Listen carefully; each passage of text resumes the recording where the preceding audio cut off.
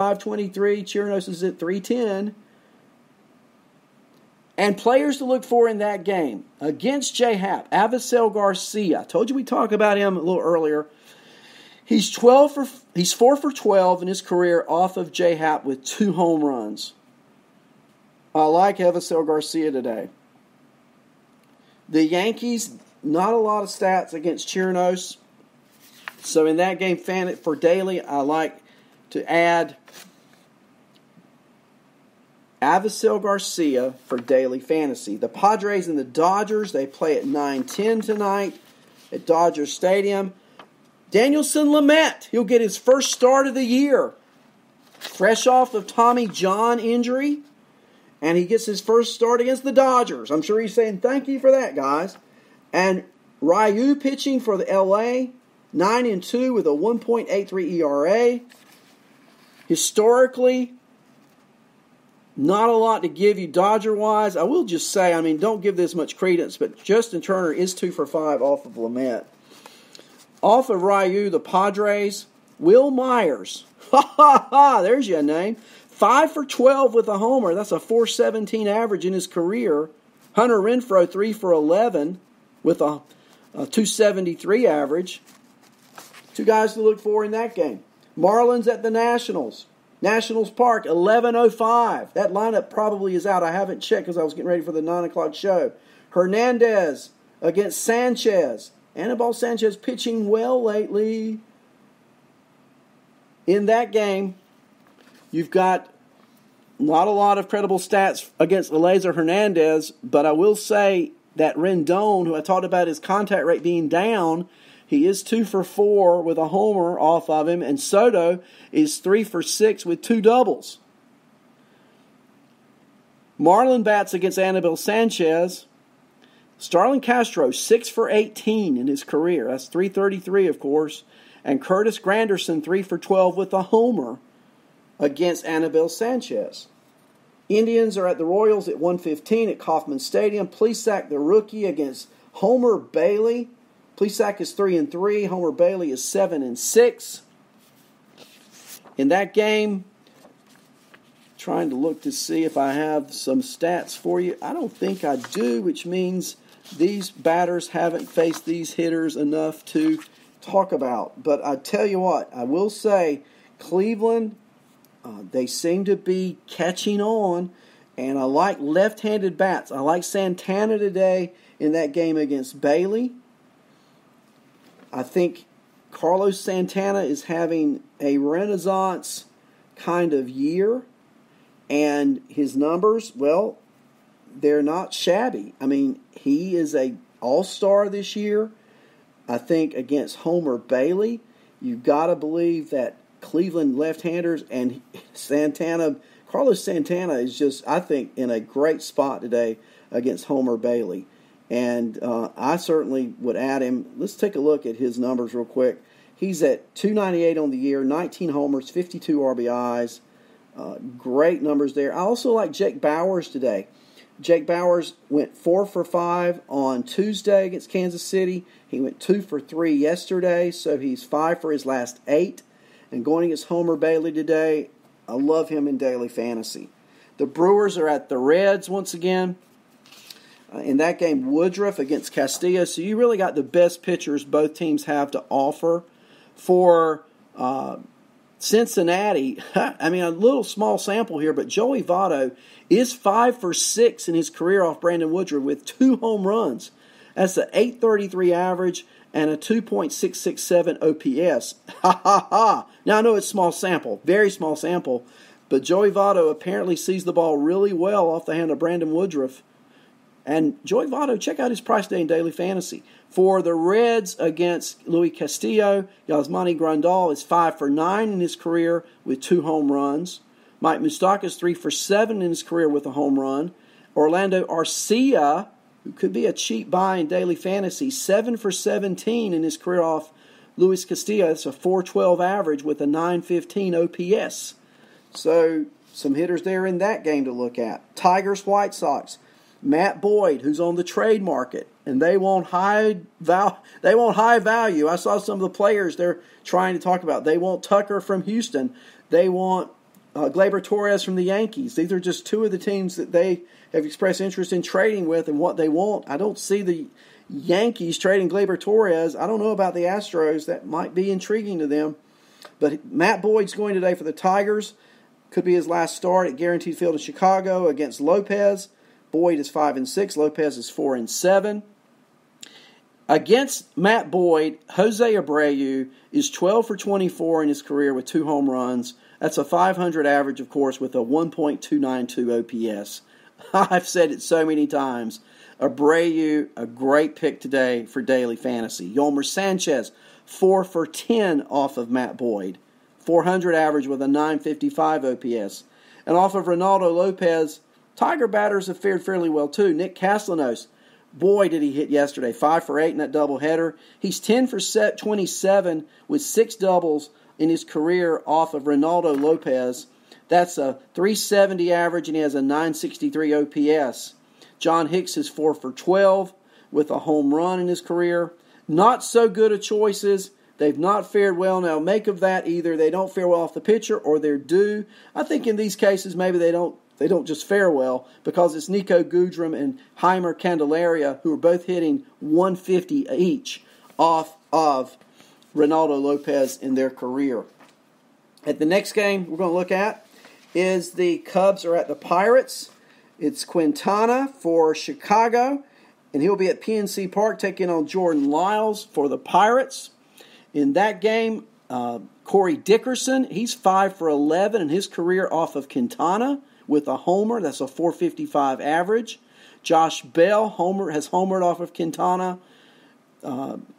And Starling Marte, career-wise, does not do well against Quintana. But now Marte's been hot lately. He's 2 for 15 in his career. That's a 133 average against Quintana. Just beware of that as you're setting your daily lineups. Against Jordan Lyles, not a lot of numbers here. Rizzo, only 2 for 14. I will tell you that Cubs hitters, the only hitter with a real positive average, only 4 at bats. Guys, don't put much weight on that, is Addison Russell. He's 3 for 4 with a homer off of Jordan Lyles. The next game I want to go to is the Twins. Berrios at Oakland Coliseum taking on the A's and Matt Anderson. Not a lot to give you there. In fact, I will tell you Chapman's 2 for 6 off of Berrios. Chris Davis is 2 for 6. We talked about him earlier in a dynasty trade possible situation. I got some more trades. I'm going to take a pause here. Let's see. What is your decision? Trade review. Bauer, Bryant, and La Stella for Torres, Clevenger, and Muncy. I like that Torres, Muncy, Clevenger side of things. I think there is more upside there if I were picking a trade. And, of course, La Stella's hurt. So, question by Jack Youngblood. What happens first? Kyle Tucker called up or traded for Mad Bum? Yeah, I'm going to say Mad Bum traded first. And I wouldn't be surprised if Tucker that isn't called up because I wouldn't be surprised if that isn't the trade. Houston getting Mad Bum and Kyle Tucker going to San Francisco. There's just something about the way Houston has handled Kyle Tucker. It's like he came up last year and performed not very well at all, remember? And so I wonder if they're thinking, his trade value is probably higher. He was the International League Player of the Month for May. Maybe his trade value is higher if we keep him at AAA. Now, he's been striking out right much lately over the last 10 games at AAA. But still, trade value is high. I think Mad Bum gets traded first before Tucker gets called up. Donkey says in that trade just talked about, I don't like it if Patrick Muncy is a stud. Clevenger is close to Bauer when healthy. I like that Clevenger side of the trade. I said that as I was reading it. Patrick wants to know about Cron. Should I drop Cron, Hosmer, or Yandy Diaz? Who are you picking up is my question. Would you drop Cron for Hosmer? Is that what I'm reading? I'm not huge on Cron, but I'm not huge on Hosmer either. I think if I'm picking the two, I feel like Hosmer is going to get more playing time. If I had to pick between the two, I'm taking Hosmer. Okay? Don Quixote agrees with me on Vogelbach and Winker. And I'm going down. Quintana sucks. Okay, I agree. Casey Mize call up. I don't know about Mize so much, as they have another young pitcher down on the farm who may get the call before Mize. Not sure if you are familiar with him or not, Jack, but I'll go through that with you just for a moment. We'll take a look. They have a young kid. Let's see. I'm trying to look here. Mize's numbers are good, no doubt about it. But Matt Manning could get the call before Mize. So I'd keep my eye on Matt Manning as well as Mize. I think Manning probably comes up before Mize, but I think they could both come up this year. Great questions. And I'm looking at the chat room. I'll keep going through today's games and daily fantasy editions, but I'll keep my eye on this chat room as well. The Twins, I think I went over that game. The Cardinals are at the Mariners tonight. Not a lot to go over there. I will tell you the starting pitchers are Waka and the Mariners to be determined. I'm not sure who that is, but it's an interesting last name to put on the back of a jersey, isn't it? TBD. We'll see about that one. The Red Sox are at Rogers Center. Velasquez taking on Stroman in that game. So I got one thing that says Porcello and one thing that says Velasquez. But I'm looking at MLB's site and they're saying Velasquez, so I'm rolling with that. What I have stat-wise is for Porcello, so I won't give you anything Toronto. I will talk about the Red Sox. Xander Bogaerts is 11 for 36 in his career with 2 homers off of Stroman. I like him today. Christian Vasquez, the catcher, is 7 for 19 off of Stroman. That's a 368 average. Those are sneaky picks. I tell you, Mookie Betts has struggled off of Stroman. 8 for 37 with a 216 average.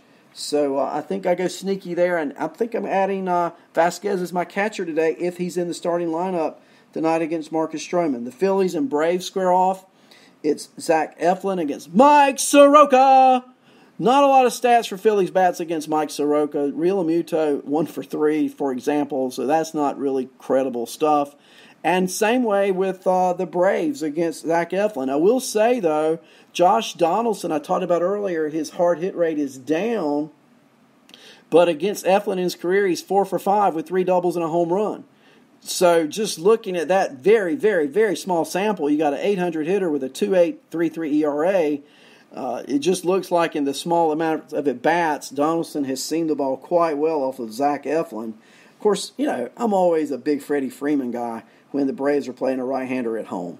And so I'm sure he'll be expensive today in DFS, but I love Freddie Freeman. The Angels are at the Rangers, finally. Matt Canning against Lance Lynn. That's an 8:05 start. That's the last game of the day, is what I'm showing here on my schedule. I think the Dodgers are at 9:10. I already talked about them. But other than the Dodger game, this is the second last game of the night. And in that game, again, Griffin Canning against Lance Lynn. Here you have some stats, okay, against Lance Lynn. Not enough sample for Griffin Canning. He's a rookie this year. But Andrelton Simmons, if he plays, and that's the key there, if he plays, he's 5 for 11. Lucroy, 9 for 32. And Mike Trout, 3 for 14. I don't discount Mike Trout. He hit those 2 home runs last night. And, come on. Is Lance Lynn really this pitcher we've been seeing the last few weeks, or is he the Lance Lynn we've seen for the last few years? So Lynn's had a great start to the year. I just don't know how he will continue and maintain in the weeks to come. I just don't know. And I know he pitches in a pitcher-friendly park. I'm stuttering here. I don't mean to be doing that. Pitcher-friendly park in Arlington. So we'll keep our eye on that. But those are some ideas for today. I've got to get out of here. I've been with you for an hour and 15 minutes. How about that? I've enjoyed every moment of it. Thank you guys for being in the chat room. Go out, enjoy your July the 4th. If it's a holiday, be careful, okay? But watch you some baseball. Again, the first game today is 11:05, so less than an hour. There's baseball. Hey, go watch a game. Enjoy it. Thank you for being part of Arnie's Fantasy World of Sports on Lenny Melnick, FantasySports.com. Have a great day, everybody.